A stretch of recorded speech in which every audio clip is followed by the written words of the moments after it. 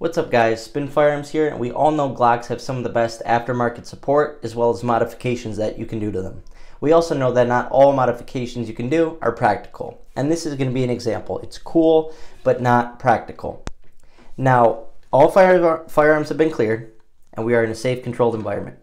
Now, basically, what the mod I'm talking about is making it so your firearm will function after it's been submerged in water. For instance, if you were in some sort of struggle, it was dropped underneath the water, you had to reach for it, grab it. Yes, I said it's not practical, but if this happened, allowing you to get shots off still, even though it just was submerged in water, and that your striker channel has filled up with water.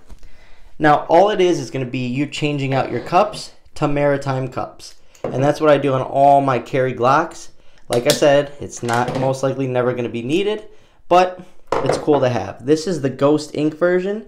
They are very reliable, and I've never had a single issue with them.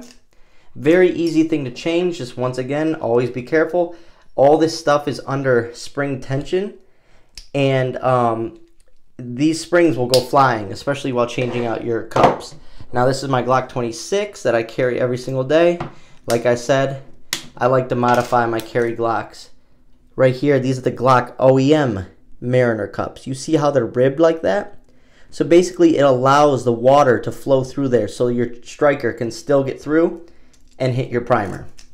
Like I said, it's not practical, but it's just cool, it's cheap, and just good to know if you ever were in a situation where your firearm did get submerged in water, that it'll still function. So that is the Maritime cup modification for Glocks.